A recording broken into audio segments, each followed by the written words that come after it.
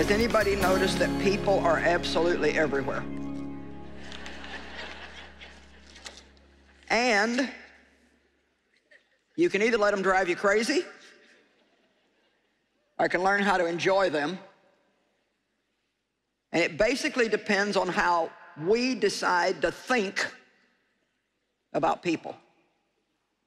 We do have a lot of thoughts about people. We have thoughts and opinions about people we don't even know. Well, why are you wearing your hair that way? Well, what are you doing that for? Just silly stuff. Dave and I got in this huge conversation one day over how the man next door to us should be investing his money, and we didn't even know his name. That's how silly we are. He was a single man living in this big house, and I'm like, why do you suppose that guy wants to live in that big house by himself? And Dave said, I don't know, maybe it's an investment. And I said, well, I don't think I'd invest it in a house. I think I'd take it. And then all of a sudden I realized we're driving down the street planning this guy's financial future, and we wouldn't have even known how to say hi, Fred or Sam or whatever. We didn't even know the man's name. You with me? All right. And so we are going to think about people, and we need to learn how to think about them right. Would you want to be friends with you?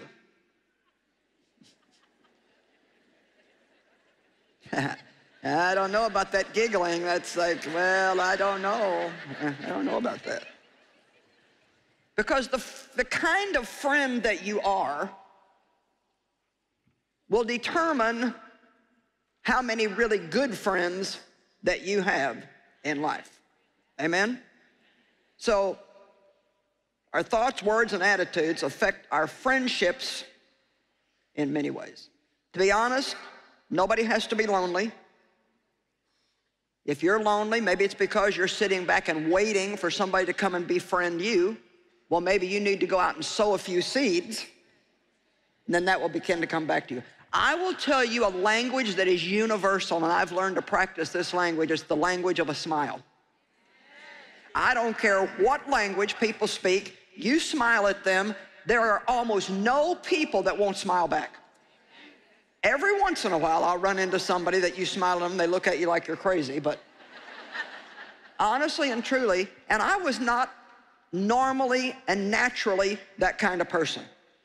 I've always got something on my mind. I'm always thinking about something, and believe me, I can get out in public and totally ignore everybody and everything that's going on because I'm always like in China or Paris or whatever's going to happen next.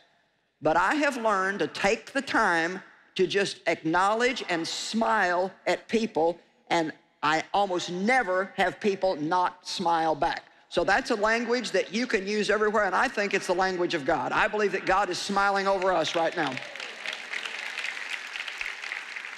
So we're going to start by exercising our face. We're going to form a habit. I mean, not going out and looking like a clown. You know, you don't have to go. But just a nice, pleasant little smile. It's amazing. I mean, you get in an elevator and you say, good morning.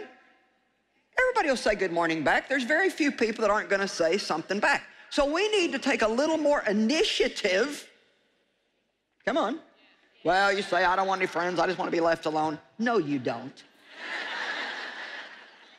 And if that's your attitude, then there's something wrong inside that you need to get in there and get fixed. Maybe you got hurt somewhere sometime, and so now you just think you're not going to mess with anybody at all. But that is not the way that God created us to be. We all are connected whether we want to be or not. Amen? Good. I got one person who likes this. I'm happy for that. Now, first of all, let me say this. A positive attitude attracts people. A negative attitude usually doesn't win you very many friends. Now, I don't want to hurt anybody's feelings, but I just want to throw this out for you to think about. Everybody does not want to just hear your problems all the time.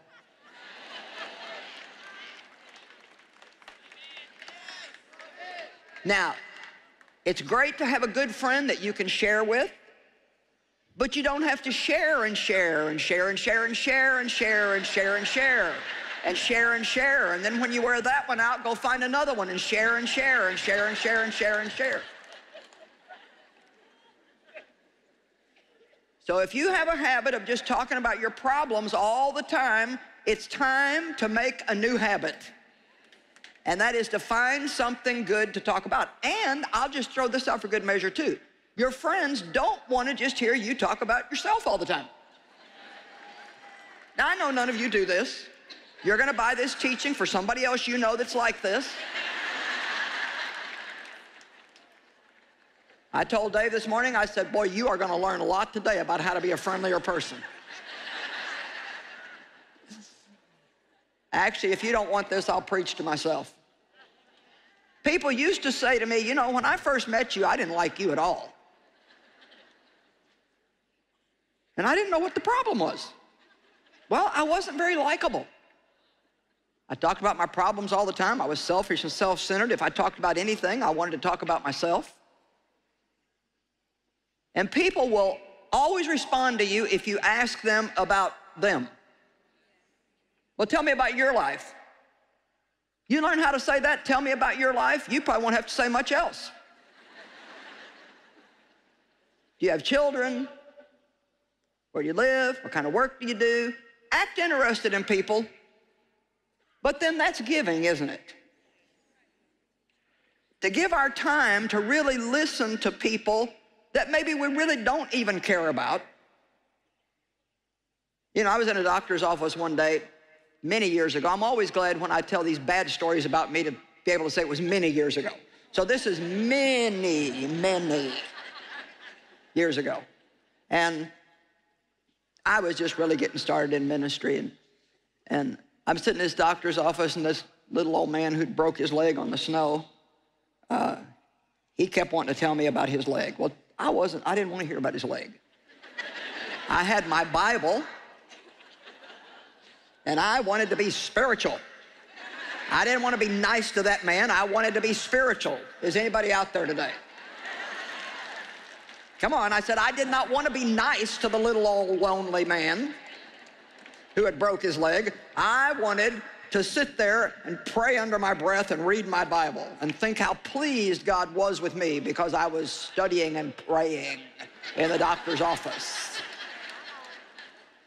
Come on, what is true spirituality? You can have your whole Bible underlined, but if you're not nice to people, then the Bible says, no matter what you do, if you have not love, all you are is a big noise and a loud clanging cymbal. One new commandment I give unto you, that you love one another just as I have loved you. By this shall all men know that you are my disciples. Let me tell you something. Every single one of you is in ministry. Don't sit and say, well, I wish I was in ministry. You are in ministry. Everywhere you go, you're in ministry. We are what? The light of the world. And in case you haven't noticed, it's pretty dark out there. So everywhere you go, you need to let your light shine. And that doesn't mean that you have to preach a 3-part series to everybody you come in contact with. We can start by just being nice. Love is not rude. This is going to be a better day than I thought it might. So anyway, I didn't really want to listen to that guy. And because you see, love is all about giving. It's not about getting, it's about giving. And then this thought came to my heart, and I must assume that it was God, because I doubt that I would have thought this in the middle of my plan there.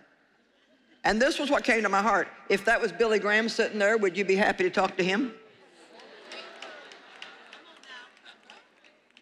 Let me tell you what, if Billy Graham would have been there, he could have told me about his leg, every follicle of his hair, his fingernails, I'd have been like, oh. Because if Billy Graham would have talked to me, it would have made me feel important.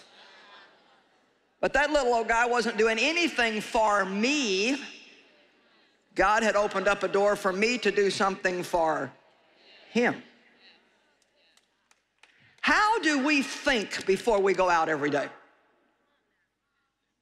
We need to prepare ourselves to be used by God every time we go out our door.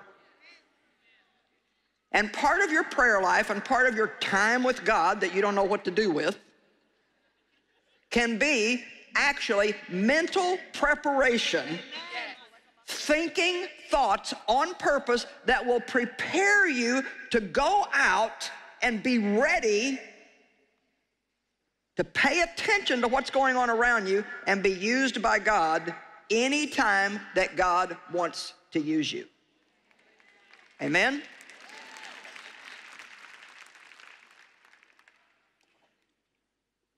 Do you have a joy-draining effect on other people?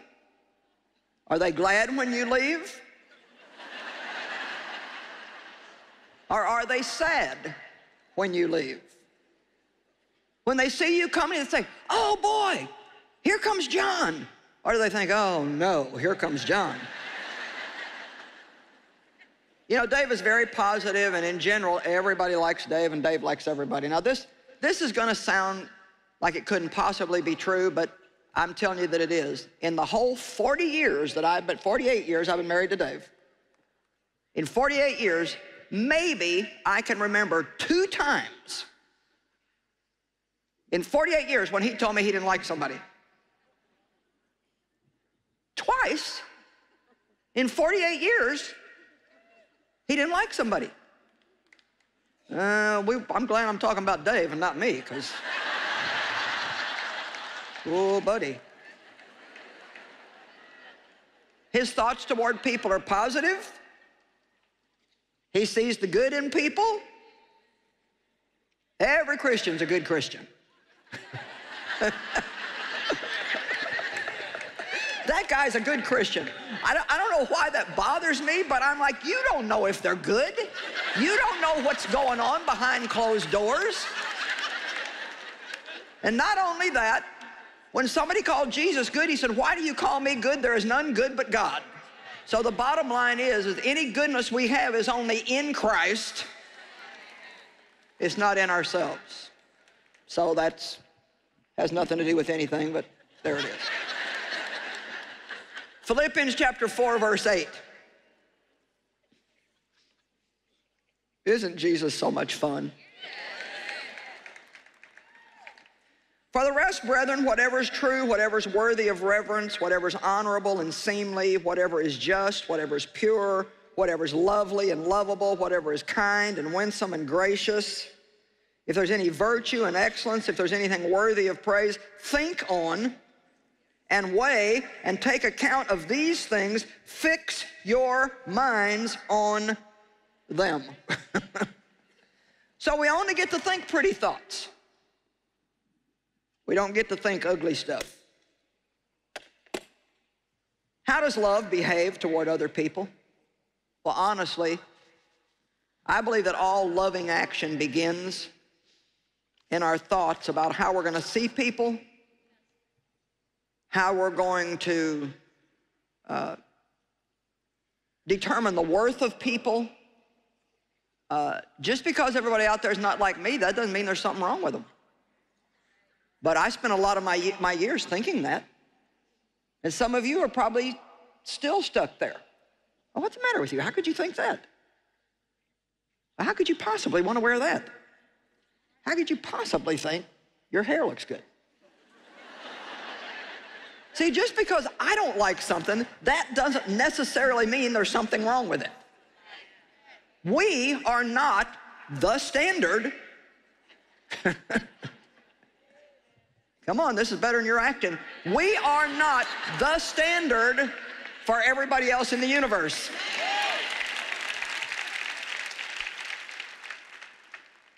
We have rights, and they have rights. 1 Corinthians 13:7 says, love bears up under anything and everything that comes. Now here we go. It is ever ready to believe the best of every person. Love thinks good things about people, and love believes the best.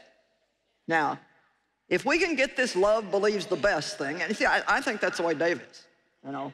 where I started out many, many, many years ago as a judgmental, critical fault finder. Do I have any relatives in here today? Let me add one, a suspicious, critical, fault-finding, judgmental person. I didn't believe the best, I believed the worst. And that was because I'd had a lot of bad things happen to me, and I had seen a lot of some of the worst of people. But just because I had a reason to be that way, I didn't have a right to stay that way. Now, I want to say that again. Just because you have a reason to be negative because of things that have happened in the past, once we know the truth, then we have no right to stay that way, because God is offering us a better life, but it's got to be according to His way of getting there, not our own way. And the more we love people, the more we get ourselves off of our minds, the more we smile, the more we take time to listen to other people that we'd really rather not even mess with, the happier we're going to be.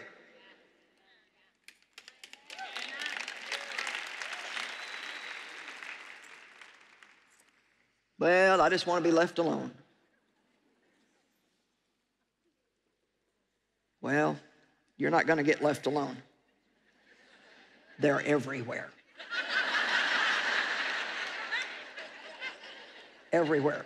I get up really early in the morning just so I can have like an hour in the house before Dave gets up. And Dave is one of the good ones, but I'm telling you, when I get up, I don't want to hear nothing for a while. It's like, give me my coffee and leave me alone.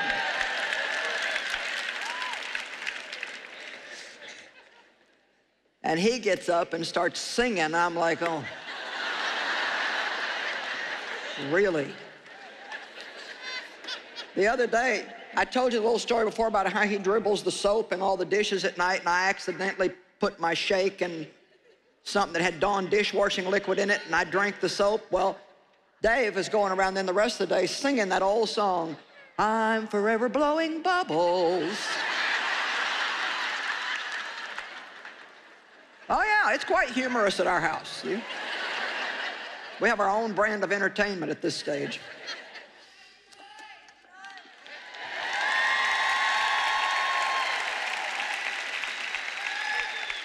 See, when we decide to believe the best, and it does start with a decision. You could make a big change today if you're negative just by saying, you know, God, I really don't want to be negative anymore. I'm sorry that I've been negative, and I want you to start convicting me every time that I'm negative and help me change. You know, when we have bad habits, habits are things that we do without even realizing that we're doing them. And so the first thing we need to do is ask God to start making us aware of what we're doing so we can ask Him then to help us do it the right way. You can train yourself to believe the best of people because it only hurts you when you don't. What we believe helps us or hurts us. Doesn't hurt the other person, it hurts us. Many times they don't even know what you're thinking. They may feel the weight of your thoughts if they're negative, but they don't really know what you're thinking about them. But you know, and God knows, and it affects us. When we believe the best of people, it's so much easier to forgive people when they hurt our feelings. Oh my gosh. You can either say, well, you did that on purpose and I'm not going to put up with it anymore, or you can say to yourself, I'm going to believe the best. I don't think they really knew that they were hurting me, or I bet they're having a bad day today and something's hurting them. You know, hurting people hurt people. Most people don't get up every day just to go see how mean they can be to everybody. They've just got problems in their own life. And when we see people acting that way, it's a great opportunity as a believer to pray for them. 1 Peter 4:8 says, above all things,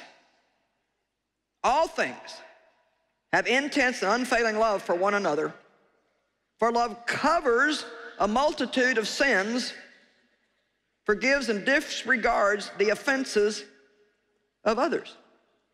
When you believe the best of people, it's so much easier to do this. I love this part about love covers faults. Are you the kind of person that tells everybody's secrets, or are you the kind of person that keeps people's secrets?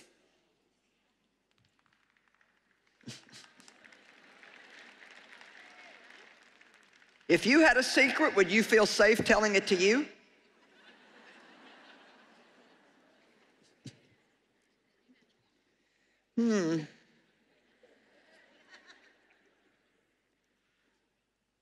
Love goes out of the house mentally prepared to help people.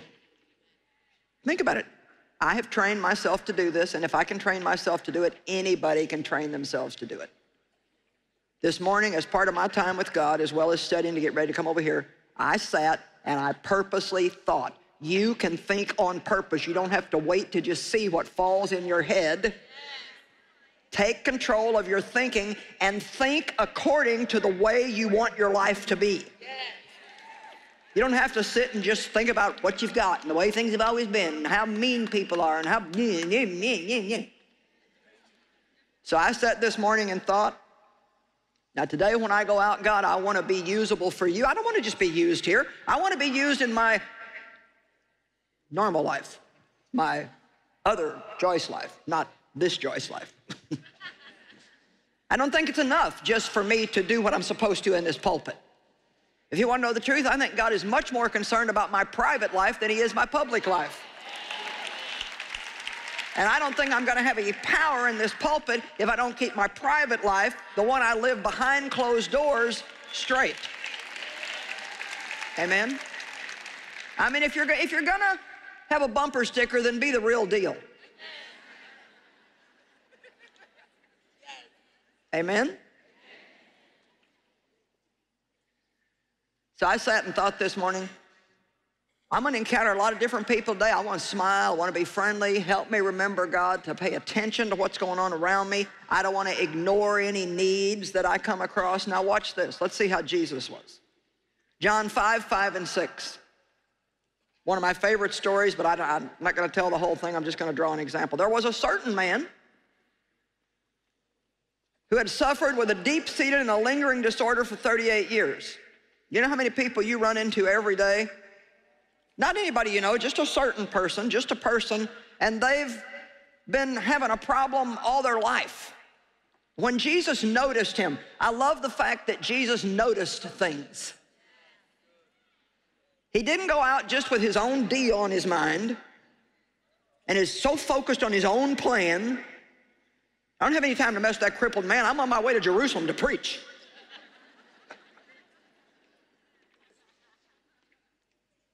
Let's pray that God will help us to begin to notice what's going on around us. Let's notice the people in our churches that are lonely and hurting and by themselves. Let's notice the person at work that looks like they're depressed. Let's pay attention when somebody says, the motor went out of my car and I don't have any money to fix it.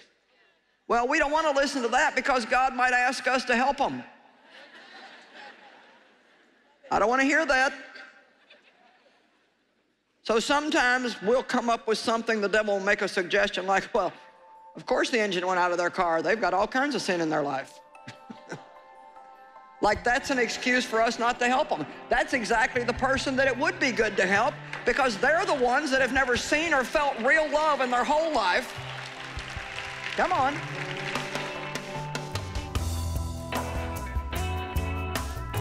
Now remember, our thoughts, words, and attitudes affect our relationships in many ways.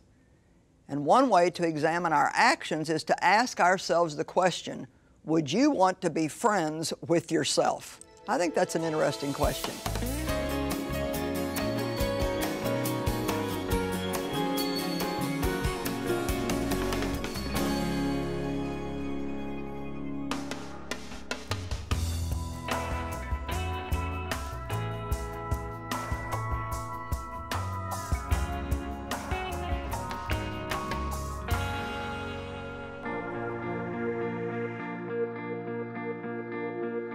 Nancy is 2 years old, but when she was about 3 months old, something fell on her head, and the injury basically stunted all of her development and her growth from that point forward. And so she hasn't really been able to develop like a normal child since that time.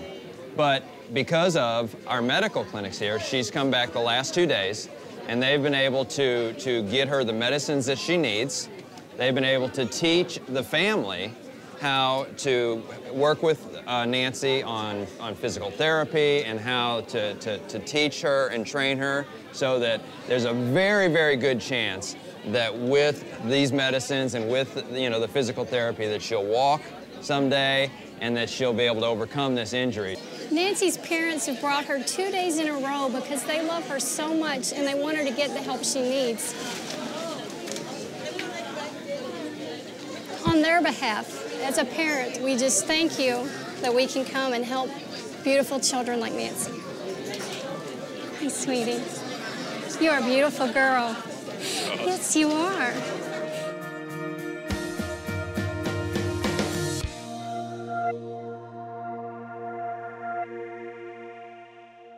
Wilt u meehelpen de wereld te veranderen?